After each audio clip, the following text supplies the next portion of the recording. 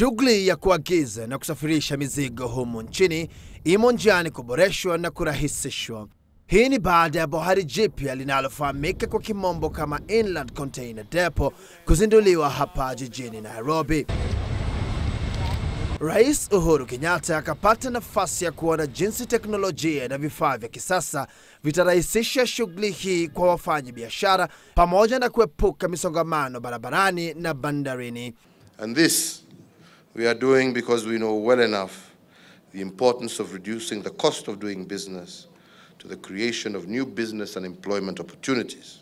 Kupitia mpango huu, serikali inalenga kuondoa kati ya asilimia 30 na 40 ya mizigo kutoka barabarani hadi kwenye reli ya kisasa ya SGR, tena kwa gharama ya chini. We will offer a 50% discount for transporting goods from the Nairobi Inland Container Depot and the port of Mombasa.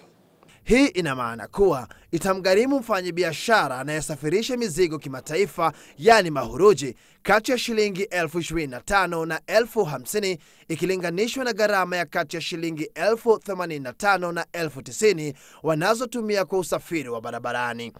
Gharama ya shehena inayoingia nchini kwa kiwango kikubwa itapunguzwa kwa kati ya asilimia 5 na asilimia 20 kwa mujibu wa serikali. Because our economy is import based, we want to attract more export cargo to go by rail in order for us to build a lot more volumes. Na sasa container za mzigo zinastahili kupakuliwa katika muda wa chini ya saa 8.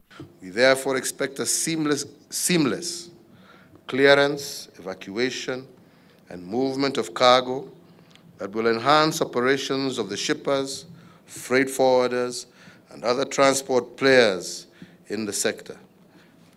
I will hold you, Commissioner General of KRA, to your word that containers that will land here will be cleared within 6 hours. Mimi nagojea sana kuona hiyo ikifanyika.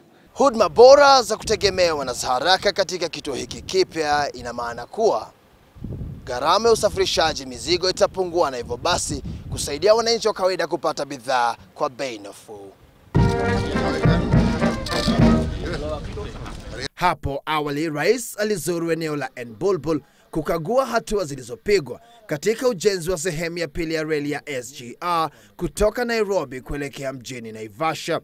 Reli hii inayopitia chini ya ardhi kwa umbali wa kilomita 5 inaendelea kujengwa katika eneo la Ngong. Patrick Igunza, Nipashe Wikendi.